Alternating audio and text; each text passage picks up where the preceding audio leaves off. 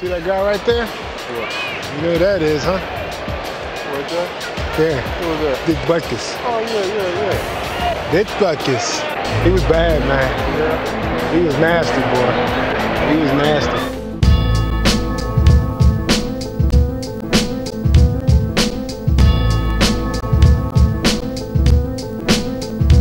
44 to a 56 stack, pow! Watch the play action, let's go. Dick was an animal. I called him a maniac, a stone maniac. He came to play, and it probably made me a better football player by competing against him in practice because he was tough.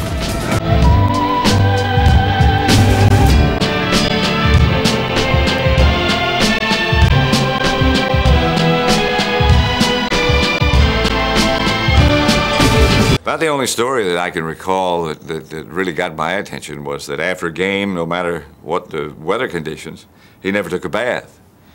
He never took a shower after the game. That he just went in front of his locker and would lie down and lick himself. It was horrifying playing against him because he can intimidate literally an entire offensive team, and I mean good teams.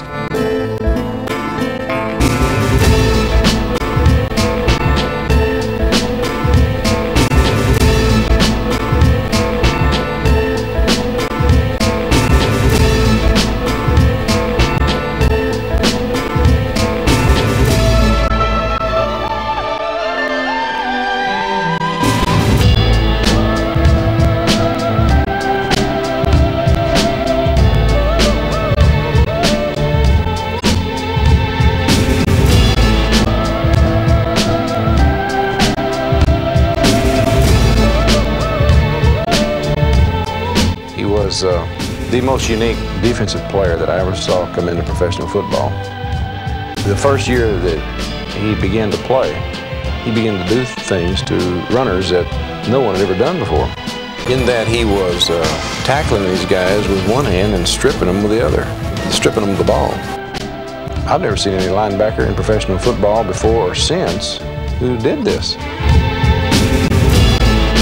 And every time he hit you, he tried to put you in the cemetery, not the hospital.